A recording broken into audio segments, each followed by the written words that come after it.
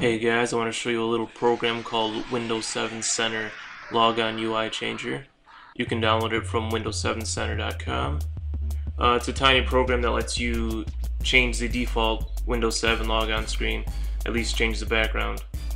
So you go to the website and download it. It'll be a zip file. You need to extract the zip file and you'll get this.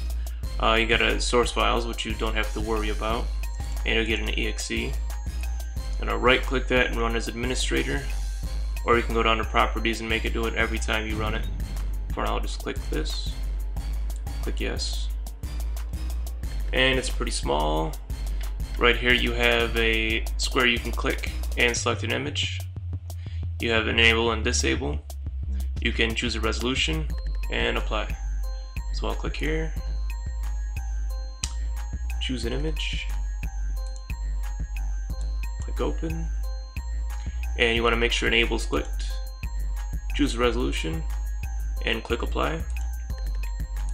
It makes a change to the registry, and then it creates the image, resizes it, and it's that simple. It's all set.